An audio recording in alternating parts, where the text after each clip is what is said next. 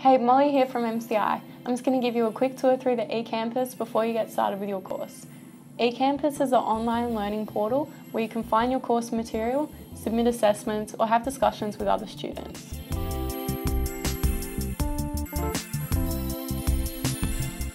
Now let's jump in so you can start your study with MCI Institute. First, you're going to want to log in.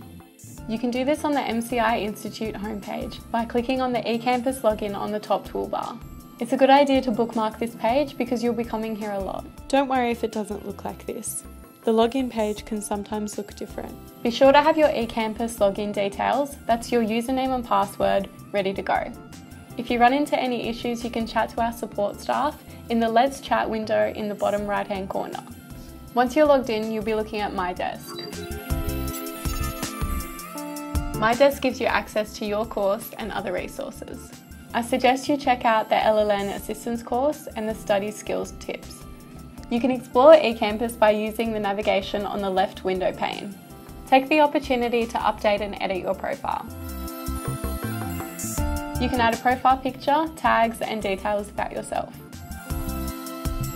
If you're looking to share your learning, why not introduce yourself and start a new discussion thread?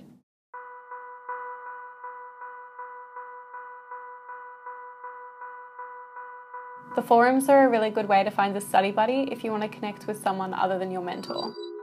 Now you can access your course page. For me, that's Diploma of Business. This is your course page where you'll find all your units of study. You'll see a bunch of references to our immersive learning program called WAMCO. We'll explain all about that when you get stuck into your units. Firstly though, I suggest you explore the MCI orientation course. Here you'll find information on study management, technology skills, and digital literacy. This is so handy, especially if it's been a while since you last studied. The orientation is just a refresher to get you back up to the speed of learning. You're now ready to explore your first unit of study, so let's jump in. This is where you'll find your course documents. These include information about your assessment tasks and links to upload your portfolio files for grading. All grading is based on competency. That means you'll submit your work until you're deemed competent. Your assessments might come back from time to time with feedback for you to make a few adjustments, and that's okay. Give it another shot and resubmit until you reach the competent grade. Always remember though, your mentor's there to help you and guide you through it. There's just one last thing I need to point out that really shouldn't need pointing out. This giant red button is what you need to hit if you need support at any time.